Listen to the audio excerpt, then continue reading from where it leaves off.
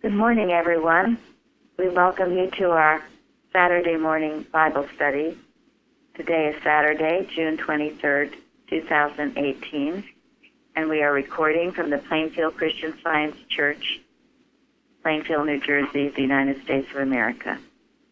And we welcome you all. And this morning, our moderator is Jeremy from New Jersey. Good morning. Our quote today is from Miscellaneous Articles by Bicknell Young. This cannot be said too often. It is that which the Bible has said all through the centuries. Quote, love is the fulfilling of the law, end quote, from Romans 11:10. When love is demonstrated, or in the measure that it is, there is no sensitiveness. We cannot be hurt, neither can we hurt anyone else. It does not do any good to be severe, especially when we are convinced that the other party is just as honest in his convictions as we are in ours. Our work is to educate, and the Bible states that in order to do that, we must bear one another's burden. It takes long years of patient perseverance to bring about a desirable change in some instances. And generally speaking, the change must occur first in ourselves. Thank you. Very wise counsel. The reason I ended up going for that quote was because when I first was reading in the lesson about the scribes, I was sort of annoyed with them. But then I thought that, this works well because they were just as honest in their convictions as the disciples were too. So they just needed to be educated.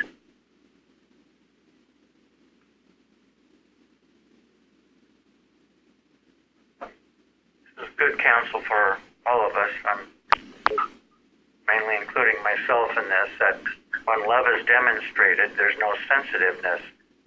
It goes on to say that we cannot be hurt. So if I feel like I've been hurt by something, I have to ask myself, well, to what extent am I really the expression of love here? Because if I really were, so, this hurt wouldn't happen. What always gets hurt is pride. So if you're hurt, it means you've got pride, and that needs to be eliminated.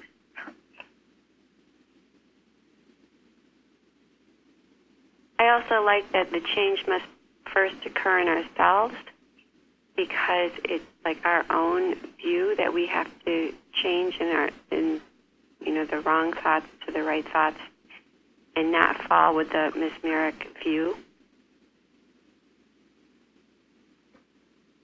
We can't also forget that maybe once we misunderstood also.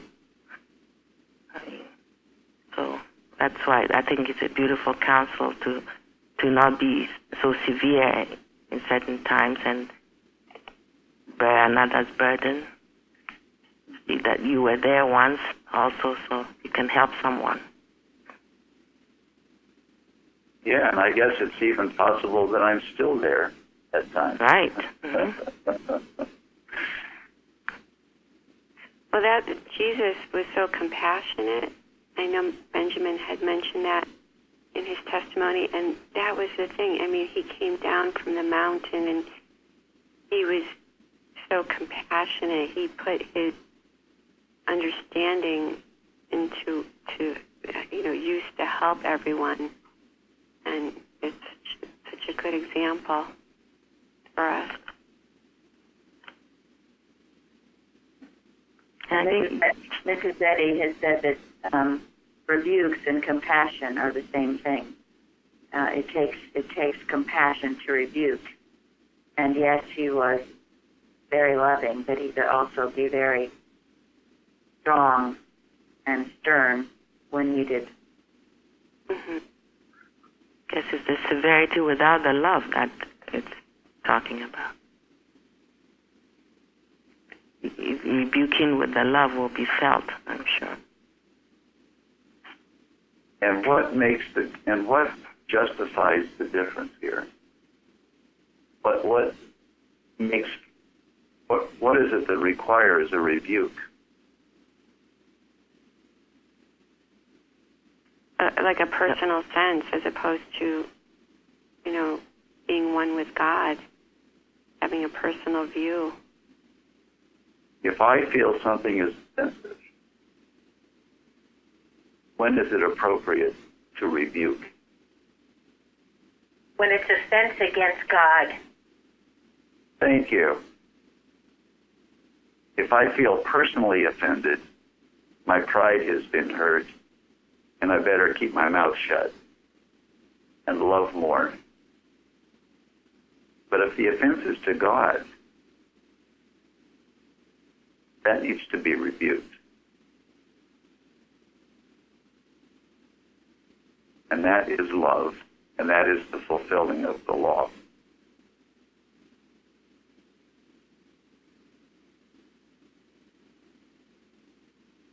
I think another point that, Jeremy, you just read, like everyone is so convinced in what they believe in, so it's that desire to share what you found is true and know that God is also working to bring whoever's conviction in whatever the miseducation might be, the truth is doing the work as well. So it's not a personal, I'm going to convince you of something that I know, but, is truth working? You can rely on that. Very important. And you're always speaking to another child of God who has all the ability and capacity to know God.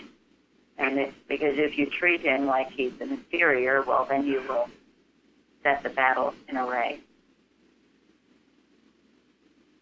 Because it's not the truth. He's not an inferior.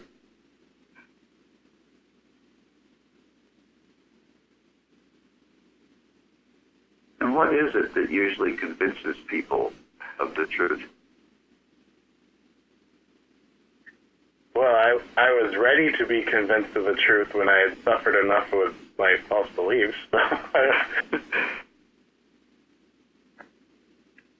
Yeah, most people are convinced when they see that the truth actually does something good for them.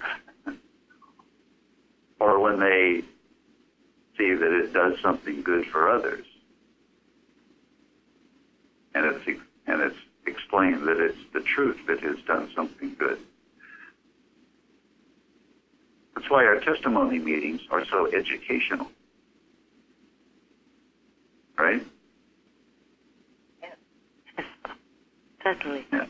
Yeah. When we can talk about how the truth has actually done something for us, that makes a huge impression on people. Nothing beats results.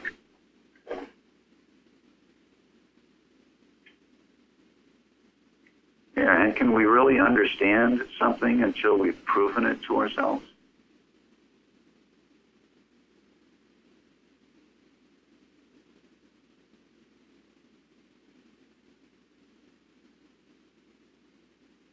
Well, I know I can't. No, I can't either.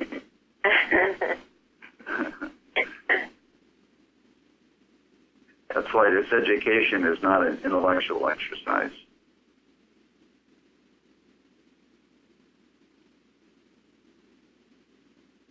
Isn't that the difference between the idealism and realism? To study and have the ideal thought, but not really putting it into practice. Well, if you don't, it's good to study, yeah, but if you don't put it into practice, you haven't made it yours. Yeah. And to spout the truth without having proven it to yourself,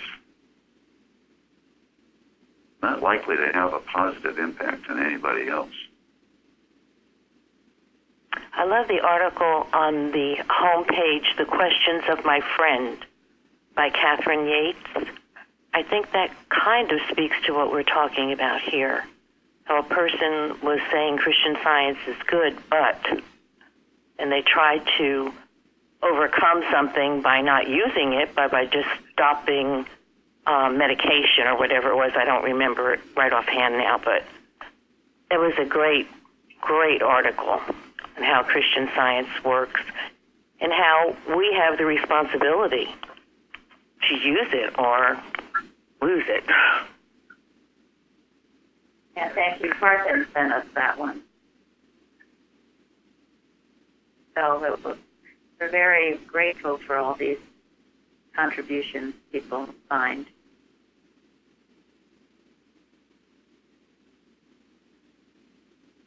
So are we ready to move on, Jeremy?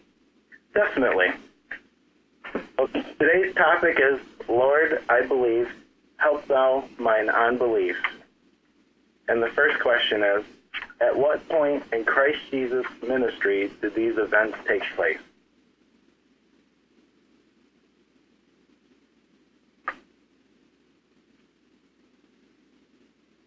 It was after Jesus' transfiguration on the Mount, and it was not long before his crucifixion.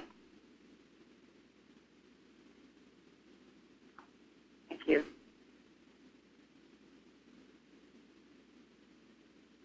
Yes, he already had a reputation by now. He'd healed a lot of people. He had taught a lot. His disciples had had the benefit of quite a bit of time with him.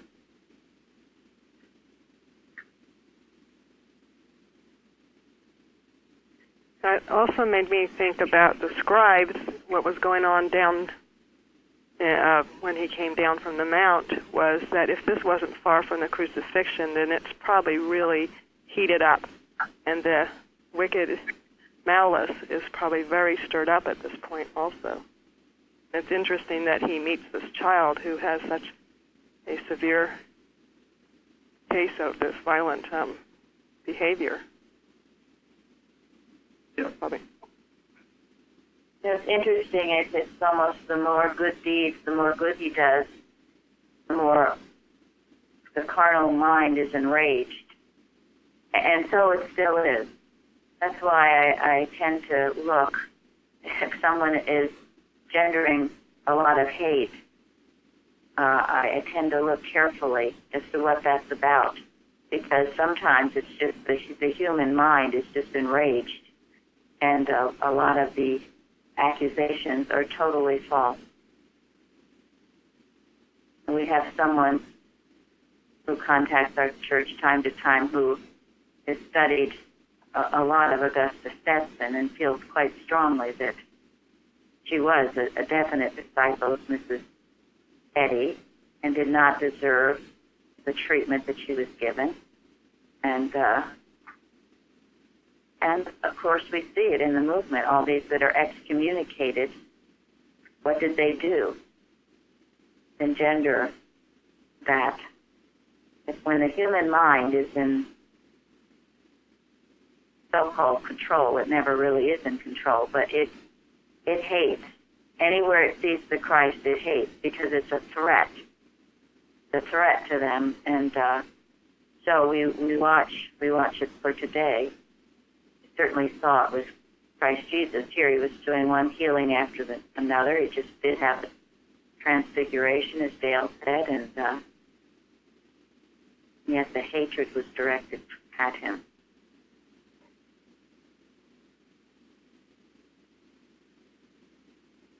Linda and I were marveling last weekend how this story takes place right after Jesus took those three disciples up to the mountain from last week's lesson. So it's always very interesting to me and fascinating how the lessons build on each other. Grateful for that. Very true. It is true. I was looking at it as, yes, that's because last week I read something from Spurgeon about it. He said that our Lord had been on the mountain and had been transfigured. And when he came down, the first person that he met was the devil, with whom he had to come in contact. Whenever you or I get up on the mountaintop and have a very happy and delightful experience, we may expect to be in a battle before long. Our joy is, however, a preparation for the conflict. It nerves our spirit and makes us strong to meet the great enemy of our souls. I thought of that. That is beautiful. You put that on the forum, Florence. Okay. Boy, is that ever true. Mm-hmm. Even within ourselves, I mean, I remember sometimes when I thought, oh, wow, this great idea. And then, boom, something comes up. It's as if it throws you right down. So it is extremely practical in our own experiences, I think. You know, it was something we were taught here always to protect your demonstration. Certainly anytime we had even a class, you would go home and maybe someone in your family hadn't been there and would start a fight or all kinds of things would happen. It was also true, you know, we didn't talk about it much, but to come to Plainfield Day, after you went home, you had to make sure you protected what you learned and your time here, or Arrow would just be waiting for you to try to take it all away. And that's how it works. So, very true. After you've been to the mountaintop, make sure you are very much aware of the devil waiting to greet you, and don't let him trip you up. But on the positive side, when you have been to the mountaintop, you're better prepared for things than you were before you went up. Yeah, that's what it says. Yeah, and so, you know, we should expect that we will be tested as we grow to prove what we have learned. Well, and that's the thing of it. And of course, with Christ Jesus, he had proved it. But that's why, if you had a wonderful experience, you do need to nurture it and make sure you have proved it and are proving it before you just throw it out there, or something would try to take it away. So we're on guard, always on guard. Oh, it seems like when you've had an improvement in something and then it seems like it gets worse, it's like, okay, what's going on here? The point of not being alarmed or not being afraid, remembering the faith you had in what did the healing is so important, I think, because when you get alarmed by the picture, it's like, here I am again, and what you're going to do about it? You never got any healing or something like that. All the wrong things that we hear from the nothing. Yeah. Yeah. I think I was going to give it this past week, but I'll probably give it next week as a testimony where Mrs. Eddy says if something comes back again or seems to reoccur, you just treat it again, and you keep treating it until it finally disappears. It will weaken in form if you do this faithfully, but not to be discouraged by it. And that wonderful watching point we've had about the leaves falling always seems like you're brushing away the same leaves, but it's not the same leaves. You've got a new batch every day to brush away. So each time we're learning more, growing stronger. Just be firm and be faithful, as the hymn goes. Forget not the right. And I think Mary's point is that a little differently is when we have had a great experience, an enlightening experience, a growing experience, that's not the time to relax or think that everything's okay now so I can relax. That's the time to be even more vigilant and more alert. Yeah, Stronger in your faith. Yeah, exactly. there can be a tendency to say, "Oh, wow, this is great. I've got it now." I've arrived. Yeah, I've arrived, and boy, did I have a great time and wanted to talk about it to everybody. But no, keep your own counsel.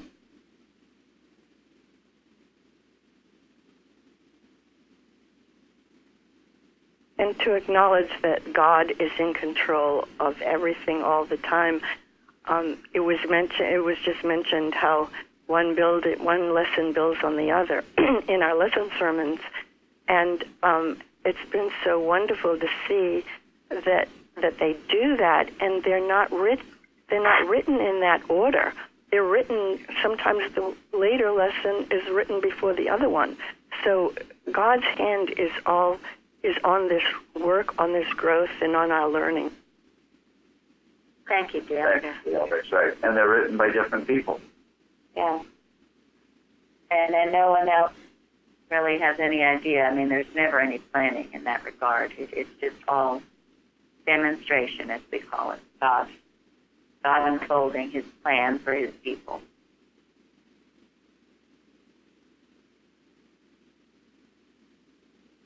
Jeremy, did you want to say something about the question? No more than that. Just really grateful that, especially for the lessons, how they build on each other. I just think that's further proof that this church is on the right track and the right place to be. So, thank you. Thank you. Okay. Question 2. Who were the scribes, and why did they feel it was their right to question the disciples?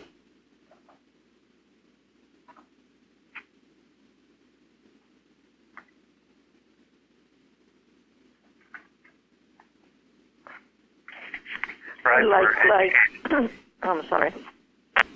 No, you go ahead. Okay.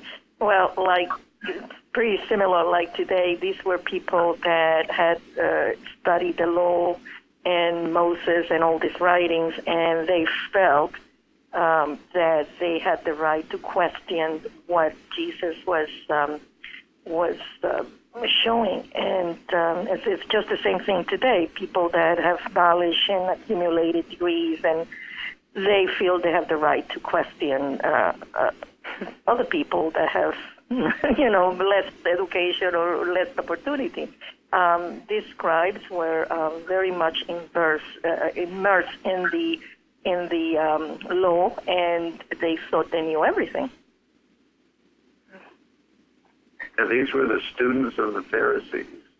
They were the Ivy League graduates of the time, or the Principia graduates, however you want to look at it. Well, they were also the people who read in the synagogues and stuff like that. They had, they had the right degrees, and they had the high positions within the synagogue. I think they're simply the people who were prideful in their knowledge.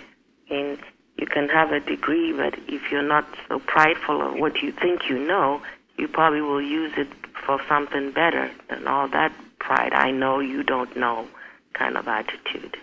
Yep. I read in 3 commentaries that they saw this as an opportunity when the Master was on the Mount. He was on the mountain it was in the night, and a lot of people were at the bottom waiting, and they saw an opportunity because of what you all just said to take advantage and try to disprove what the Christ was doing. And then he came down. It's an illustration of the malice of the human mind, the elevated human mind, so to speak. Because these scribes, they had custody of the written law, which was like basically the Old Testament. But they also took upon themselves the privilege of interpreting it to, in their minds, help people resolve things. But it was a literal interpretation and a human interpretation. and devoid of spirit and God and love, which is the fulfilling of the law, that we read earlier today. And they saw Christ as competition. They don't want competition. Yeah, it was even more than that, wasn't it? They saw Christ as a threat. Yes. So they couldn't harm Jesus. They couldn't attack him. So they went after his support. Which error will always do. Which error is doing today. Yeah. If they can't get to one, it'll go to the support, try to destroy that if it can. It was interesting, a commentary I read. I mean, scribe, someone who's writing things down. And the first scribes in the Old Testament, they were writing down Moses and other people what they're starting the Bible in the Old Testament, and they were very dedicated, very serious scribes, copied and recopied, and made the Bible available. And then there were the prophets. They were also, some of them, considered scribes because they were writing down the Word of God. And then in the New Testament, what made it, turned it into something other than something good was what Lawrence said about their pride and their attitude, their know-it-all. Also, perhaps a lot of what they had was just handed down to them. If they hadn't earned it, like third, fourth, fifth, 10th generation, where they were just totally obeying this human law.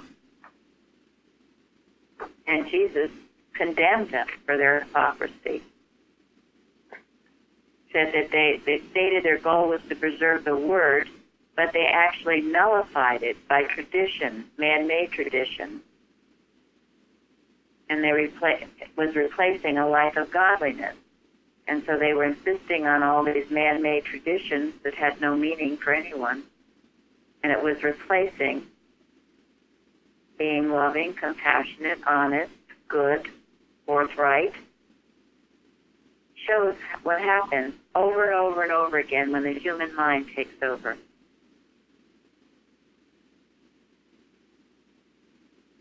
Of course, that's not happening today anymore, is it? One thing that came to me is that the scribes and the Pharisees were the religious authorities of the time, and what an interesting contrast with Jesus' authority over the child's malady. Very good. Absolutely. Absolutely, yes. Yeah, I mean, here was a people that started out, with a divine purpose. Throughout, Moses and the beginning of the Jewish nation, it had a divine purpose, and God warned them several times. If you're faithful to me, I'll take care of you. But if you're not, then look out. And they had humanized what they thought was their divine purpose. They became a human organization instead of instead of being divinely led. And it became a big human organization, more of a political than a religious organization. And haven't we seen that with haven't we seen that with the Christian Science movement? It started out as something wonderful. And then the human mind creeped in and built a big human organization. And it attracted people with ambition and pride instead of humility and love.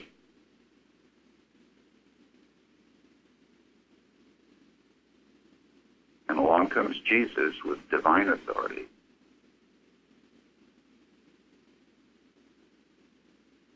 Something I found on Bible.com when looking up about the scribes, it says, in Christianity, the, quote, learned have always been influential, and with that influence comes authority.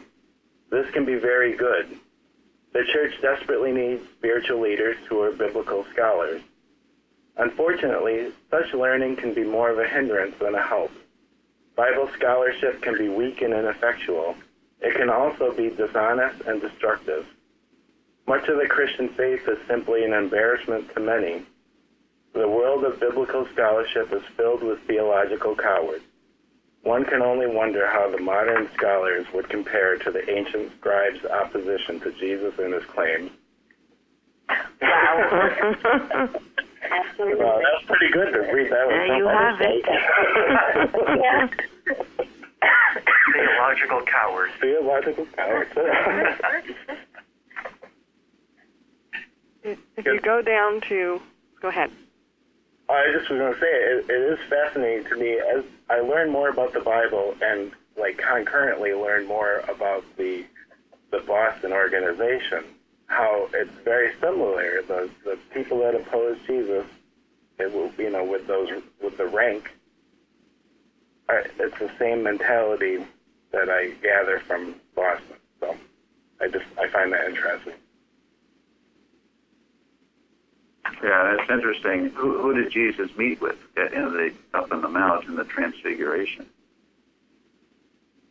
Moses and Elias. Yeah, Moses and Elijah, who were also divinely authorized by God, who earned their position.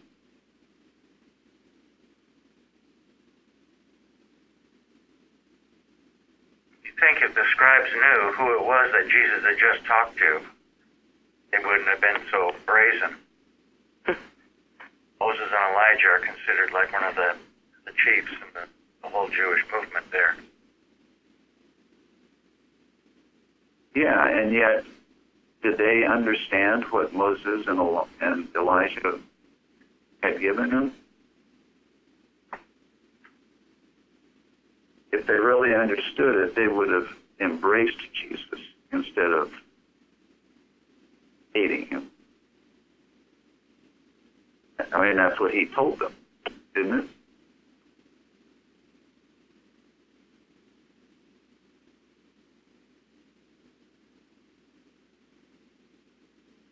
Didn't the One scribes comment. I'm sorry, go ahead. I was just going to say one commentary stated that the scribes felt their interpretation of the Ten Commandments was more appropriate than the Ten Commandments themselves. Yeah. What else? Well, people get very much enamored with their own BS, shall I say. That's the danger of academia. They get very enamored, and they have not gone through the school of hard knocks where they haven't had to apply. You know, they're just reading and talking and enunciating. Just rather than having to live it and prove it. And then they have the nerve to lecture to those who are having to live it and prove it, and this certainly happens in politics as well. It happens in everywhere, yes. So they get very puffed up with what they think they know. And that's where Jesus rebuked it. You have to. Someone told me, someone who had audience with Adelaide Still in her latter years, that Mrs. Eddy, it was really almost the last 10 years that Mrs. Eddy was just coming up against such opposition. Yes, in the organization, but even Adelaide Still said she heard even Calvin Fry, who was, I know he was weary too, but telling Mrs. Eddy if she got rid of the communion Sunday or something, that she would just be destroying her church. And so she was being attacked by the human mind for a long time. And finally she laughed and realized that we would just have to figure it out ourselves, which is what's happening. And see what's happening and see the attack of the human mind. Because when you think of those good people that were excommunicated, that did wonderful healing work and lived the truth, it just shows that human mind will murder the prophet. Will murder the prophet, yes. Well, it tried, but they still went on, and they still performed wonderful healings and had followings. So, and yet, and today we are so privileged, thank God. I mean, you can have class instruction from Martha Wilcox, from Bignell Young, from Kimball, from Carpenter, through their books, their writings. Eustace, yes. Yes, and thanks to you, we can do it every single day. Yes, thank God. And what greater teachers could there ever be than those who were taught by Mrs. Eddy? And of course, mainly being taught by Mrs. Eddy directly. And that is why we study so faithfully her works, chronologically, not just reading the lesson quickly every morning, but really get into her works so we have a deeper understanding of them and can prove this science for ourselves and for others. And along those lines, the scribes that were questioning Jesus' disciples did not see Jesus correctly, did they? No, obviously not. They did not appreciate who he was and what he was doing. They did not appreciate his role in biblical history and prophecy. He was prophesied. They didn't see it. Same thing is happening today. There are those who say they follow, who are Christian scientists, but who do not see Mrs. Eddy correctly, who do not see her as the woman in the apocalypse.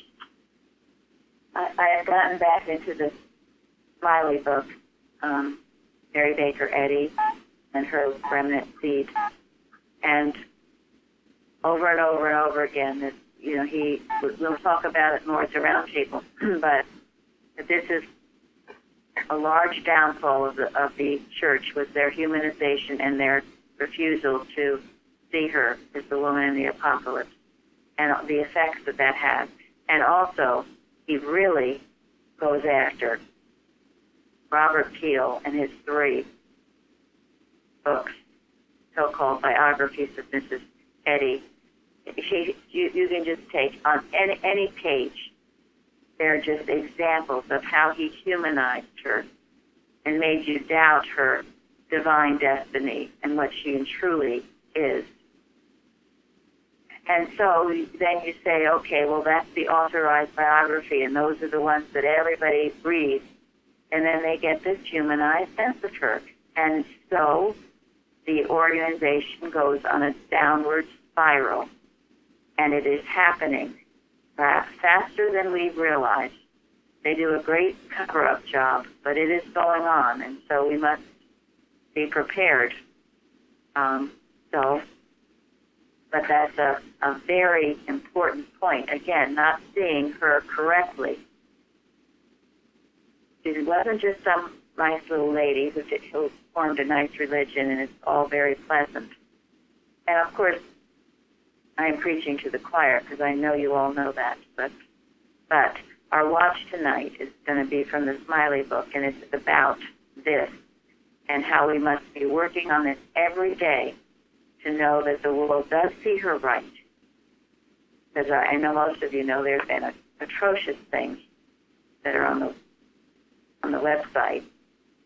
websites about her, and they have to be nullified as lies. And we can do it. We're given the responsibility to do it, and we can do it, and we will do it.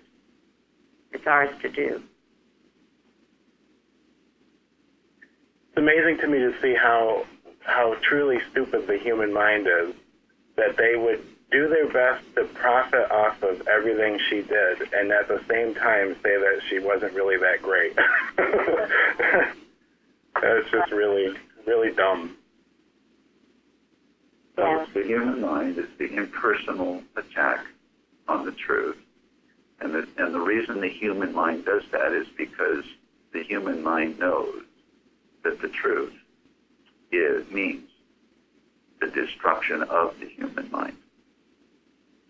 And just in case for those of you who don't know who Adelaide Stills was, she worked in Mrs. Eddy's home for many years. She was one of her maids, and she came over from England at a young age.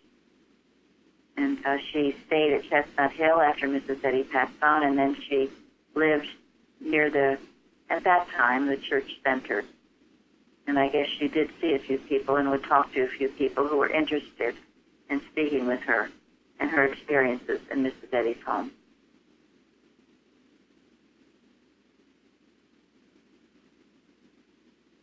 Okay. And well, at the end of chapter 9 that we're using now, 42 to 50, Jesus says at 42, "And whosoever shall offend one of these little ones that believe in me, it is better for him that a millstone be hanged about his neck, and he were cast into the sea."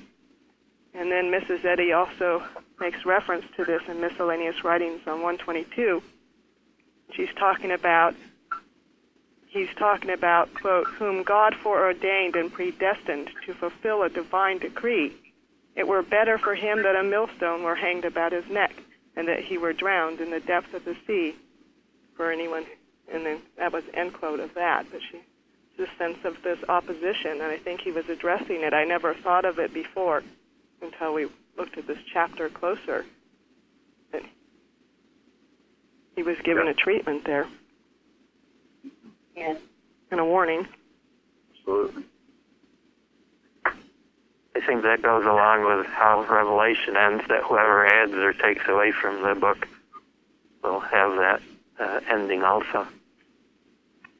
Yeah, there's a price to pay, isn't there? How can you not? You're tampering with something too holy. I mean, Right. And if anybody ever asks why is there no healing in a lot of the branch churches, that is the answer.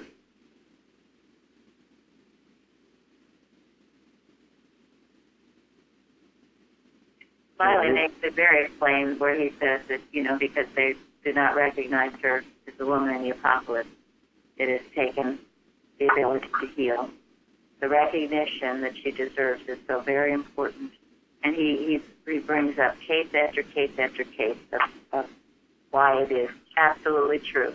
Not that any of us here, I never would even question that, but evidently many people do. So it's really it's a good book to get into.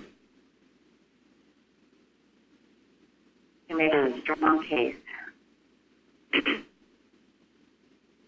Mrs. Eddy had to deal with that wasn't it Chicago, where they had run into some problems with actually being able to heal? Yes. Yeah. Right, and a contingent of practitioners from Chicago went to Mrs. Eddy and to ask her about it. And what was her answer?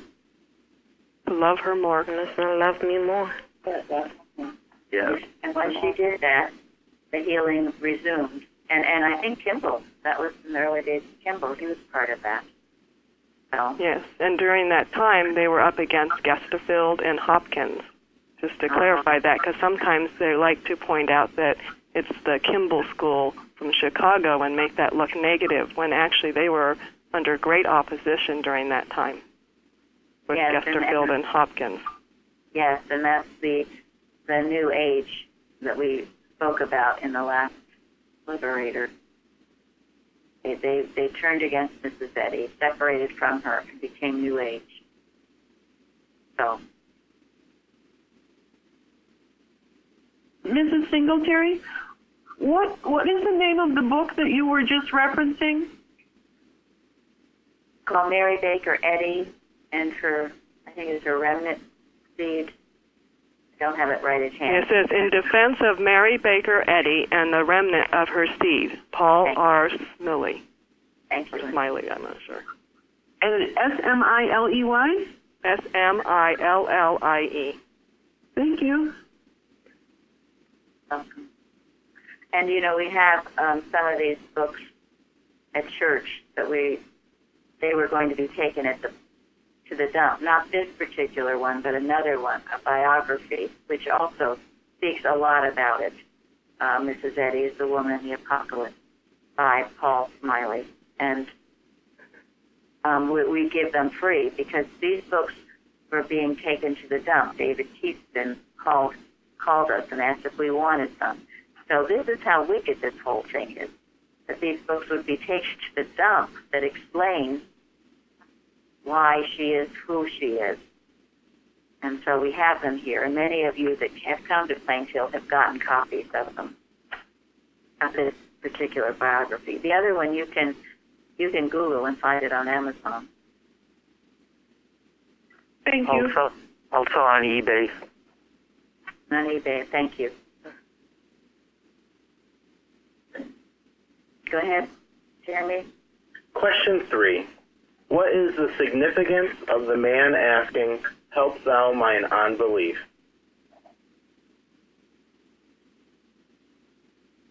Well, in this case, Jesus questioned the man and asked how long ago it was since this came on the child.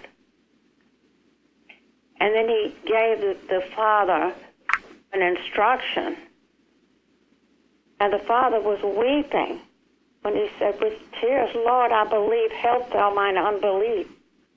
You can just imagine that moment. Mrs. Eddy talks about this sometimes in help, doesn't she? Yes. Yes. Everybody know what she says about it? About being trustworthy. Oops, sorry. Yeah. 2 types of faith.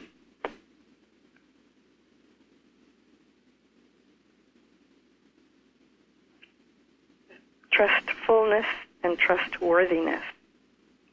One kind of faith trusts one's welfare to others. Another kind of faith understands divine love and how to work out one's own salvation with fear and trembling. Lord, I believe, help thou mine unbelief, expresses the helplessness of a blind faith, whereas the injunction, believe, and thou shalt be saved, demands self-reliant trustworthiness, which includes spiritual understanding and confides all to God. Thank you. Thank you.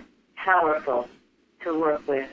And, you know, and also in the glossary, Mrs. Eddy, her definition of believing, firmness and constancy, not a faltering nor a blind faith, but the perception of spiritual truth. And then mortal thought, delusion. But remember that the perception of spiritual truth, that's what it is to believe. This poor fellow knew there was something, but he didn't know what to believe in. He needed help from someone who did, and he admitted it. He knew he was doing the best he could, but he did need help. Yeah, unlike the scribes who thought they knew it all.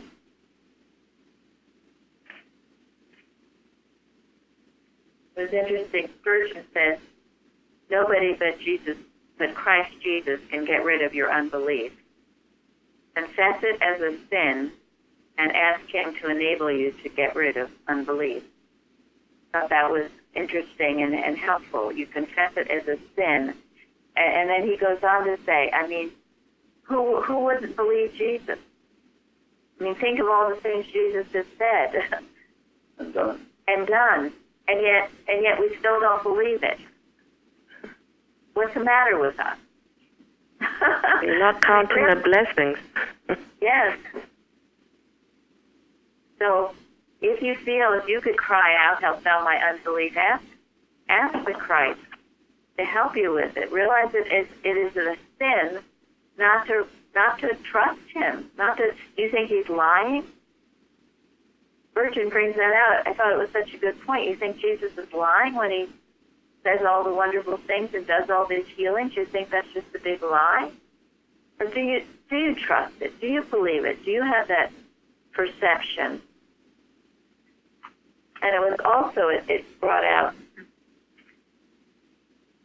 the man said, if thou canst do anything, have compassion on us and help us. And Jesus turned that around and said, if thou canst believe.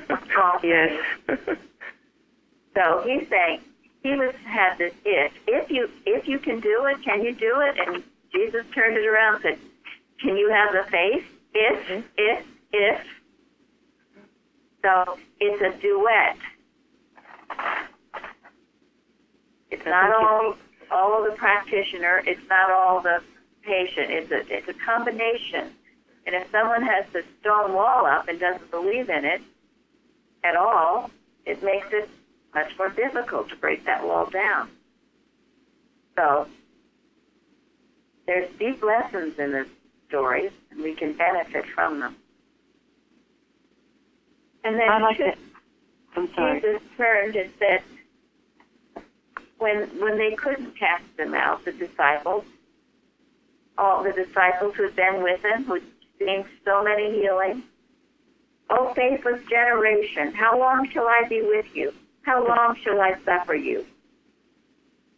So that wasn't some nice, oh, you poor dears, you need my help. he gave it to them. And they needed it. Faithless generation. God forbid we be called that, individually or collectively. So we can all work harder on our belief and asking God to help us, the Christ to help us with any unbelief we might have, all these doubts that we harbor sometimes.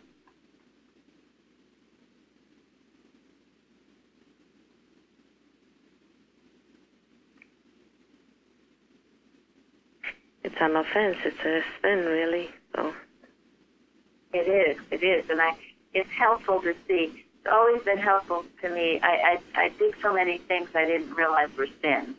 You know, I thought if I didn't kill anybody, and if I didn't, that was sinning. But I didn't realize that unbelief was a sin. I didn't realize that negativity is a sin. Fear is a sin. All of those things. Jealousy, competition, pride. And what is another word for sin?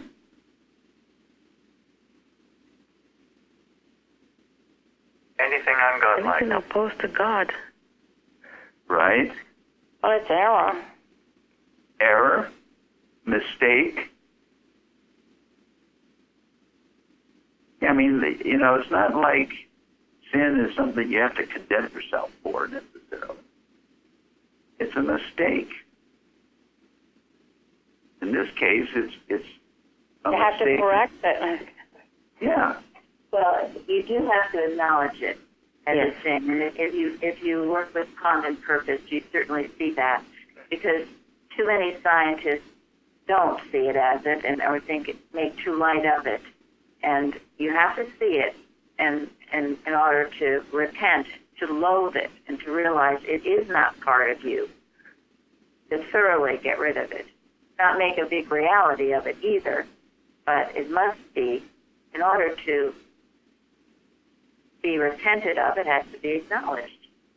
And that's true with any mistake.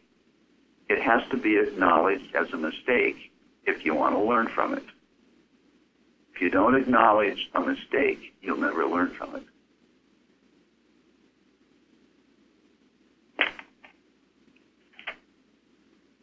And then you can know that there are no mistakes in mind and that it's no part of you, and then you get into the absolute of it and thoroughly dispose of it. and so there's no trace of it left. And that requires the humility to acknowledge the mistake or the sin in the first place.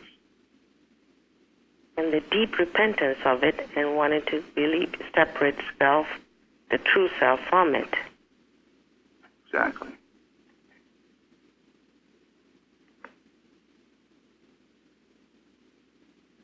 That way you're honestly going up the ladder and ascending and clarifying your thoughts and dropping the old for the new and having this transformation from the human to the divine. It's honest progression. You're not just stating you're sinless and a child of God and and yet doing all kinds of things that are thinking all kinds of things that are sin, which is what I did, and everyone must be on guard about it, not knowing that that was my problem, and that's why I was not making progress in science.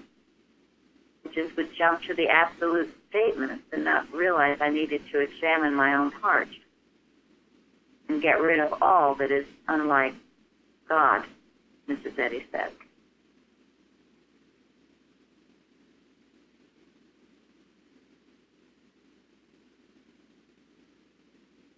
Anyone else?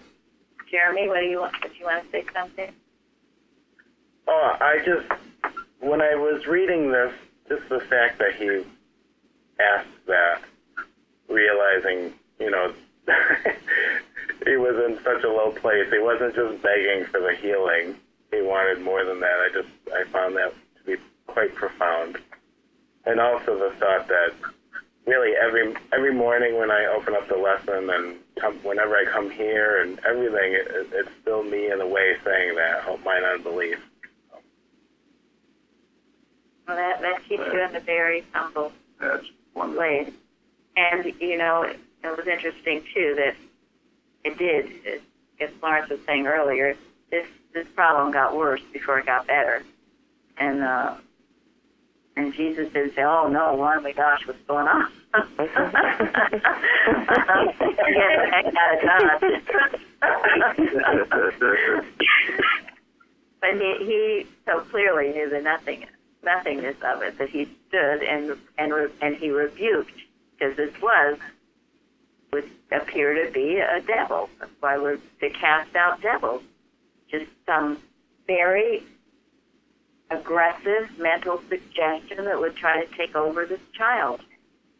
It was going unrebuked. People were afraid of it. He was able to rebuke it, and the child was set free.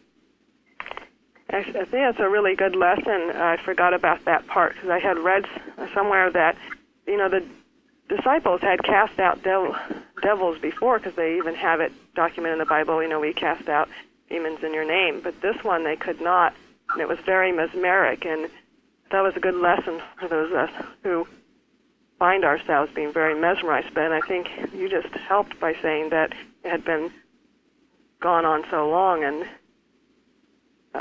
it seemed very aggressive. Yes, and that's why it's always good, to catch things early on before they go on and on. It seems so real, and it's always in belief. But people who just won't get help from a practitioner, they wait until everything is wrong in their life, and then they nice and neatly present it on the practitioner's lap. It's like, thanks a lot. You could have gotten help with some of these things early on. Early on, it's a lot easier to break that mesmeric hold. Before it's been institutionalized. Yes. No, I mean, it's also, it's not really fair to the practitioner to wait. Now, some people don't have a choice, or they didn't know about science, but when you've been here a while and you just don't get help when you really need it, it's much better to get that help and keep your slate clear. Why?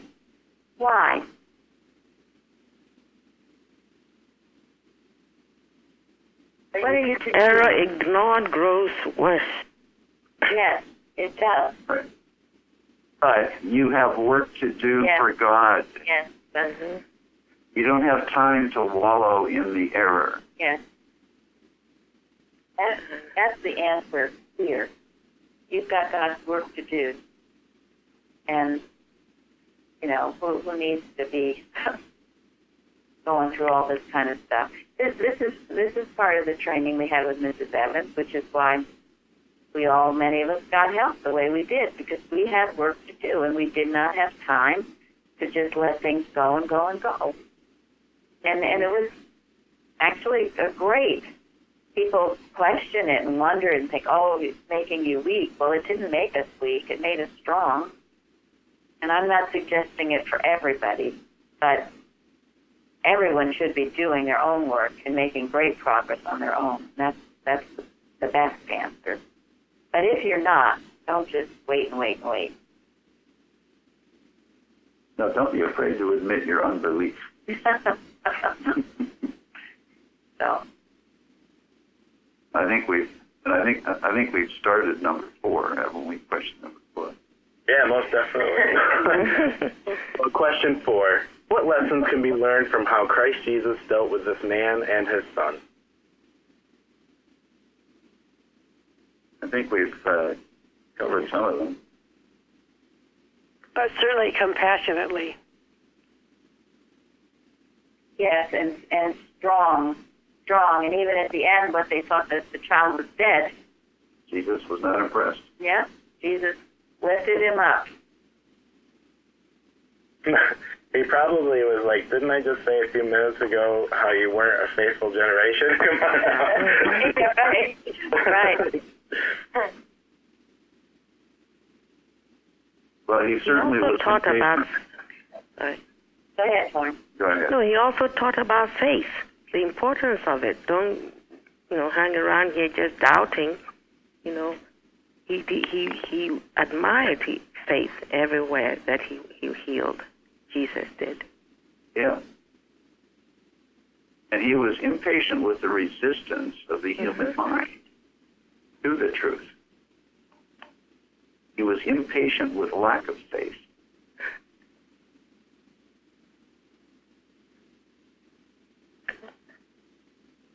He's so right, though. I mean, how long? What else do you need to see? I mean, right.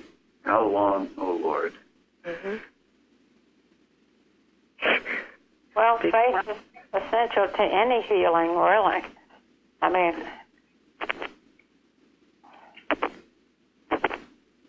it is, and then is the perception of the truth. So you get a deeper understanding as to what and why you were healed, not just Mrs. Eddy's article in retrospection and introspection, Faith Cure, which she talks about that and how important it is that it not just be Faith Cure. And maybe I can find it. Someone can end on that. This excellent article, excellent chapter in retrospection and introspection. And I am coming upon it now. So, Gary, you can read it. Okay. Faith cure. It is often asked, why are faith cures sometimes more speedy than some of the cures wrought through Christian scientists? Because faith is belief and not understanding. And it is easier to believe than to understand spiritual truth. It demands less cross-bearing, self-renunciation, and divine science to admit the claims of the corporeal senses and appeal to God for relief through a humanized conception of his power, than to deny these claims and learn the divine way, drinking Jesus' cup, being baptized with his baptism, gaining the end through persecution and purity. Millions are believing in God or good without bearing the fruits of goodness, not having reached its science. Belief is virtually blindness when it admits truth without understanding it. Blind belief cannot say with the apostle, I know whom I have believed. There is danger in this mental state called belief, for if truth is admitted but not understood, it may be lost. And error may enter through this same channel of ignorant belief. The faith cure has devout followers whose Christian practice is far in advance of their theory. The work of healing in the science of mind is the most sacred and salutary power which can be wielded. My Christian students, impressed with the true sense of the great work before them, enter this straight and narrow path and work conscientiously. Let us follow the example of Jesus, the master metaphysician, and gain sufficient knowledge of error to destroy it with truth. Evil is not mastered by evil. It can only be overcome with good. This brings out the nothingness of evil and the eternal somethingness, vindicates the divine principle, and improves the race of Adam. Very important article, and it's one to study and think about, and it explains that it brings you farther along this path. Yes, faith is very important. Absolutely it is. But then comes the understanding, and that's the real, the transformation of life, and that is what heals. And people that just complain and cry, I want the faith cure, I want the quick fix. That might work once or twice, but it doesn't last. It does not last. So we all have to go forward, and we all shall. So thank you, Jeremy, and thank you all. Thank you, Jeremy. Thank you, everyone. Thank you. Thank you.